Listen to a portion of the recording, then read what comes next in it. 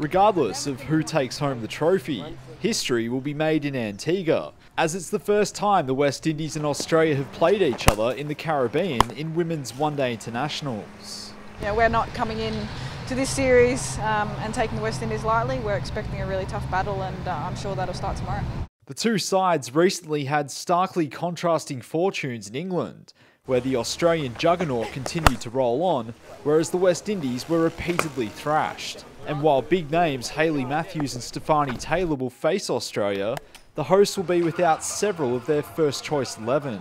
It's a bit of concern, so I think it's more of us focusing on what we would like to do other than focusing too much on the Aussies. The Aussies, meanwhile, have the opposite problem, with great depth to call on. Rachel Haynes looks set to replace the absent Nicole Bolton at the top, leaving a spot up for grabs in the middle order. Yeah, we'll definitely have sort of another all-rounder, I guess, given the makeup of the squad. But those players can be genuine bats at times. Nicola Carey, Heather Graham, Jess Jonathan, they can all bat extremely well and would fit into our middle order really well. So we're not too worried about that. We think it's a great opportunity for them to come in and play some good cricket, but at the same time it's important our top order still do the job, which doesn't change too much. The first one-day international in the series will be played at Coolidge, followed by a second and third at Sir Vivian Richards Stadium, before the tour moves to Barbados for 3 T20 internationals. To watch every game live,